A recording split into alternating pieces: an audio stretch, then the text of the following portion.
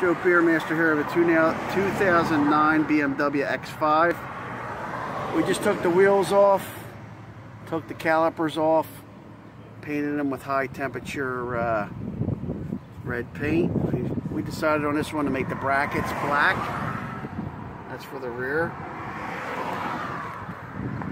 The front, they're a little bit different. A little different style. So we got the black brackets and the caliper red. Looks pretty cool. It's easy to do. Jack it up, pop the wheel off. You need the tools to take the caliper off and the brakes. Break them down a little bit. You don't want to disconnect the brake lines or anything, and paint them up with the high temperature paint. Pretty cool.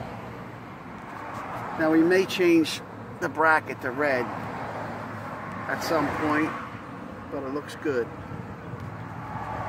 Joe Beermaster.